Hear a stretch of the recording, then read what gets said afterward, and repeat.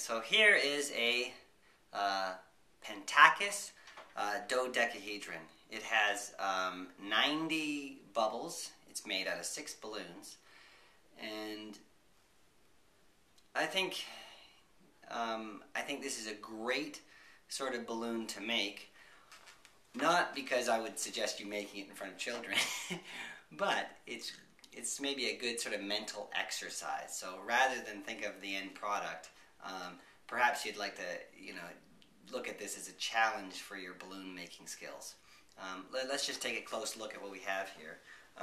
The way this balloon works is, you can see that it's got a fairly complicated geometry, but essentially every point has either 6 balloons meeting at one spot or 5.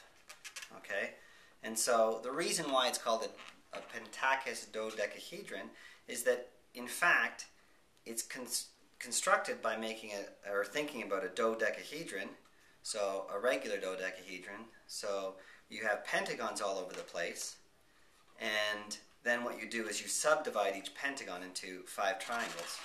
And so every time you see a 6 degree vertex, that's where an original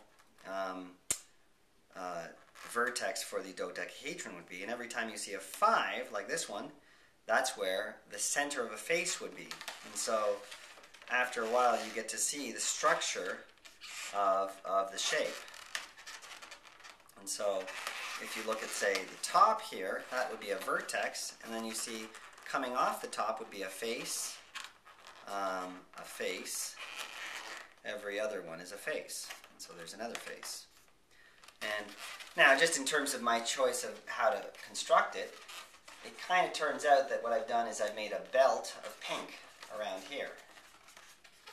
And so on top, you'll see a non-pink region, sort of this part, where it's got 3 blue lines here, and then you've got a kind of a mix mash of white.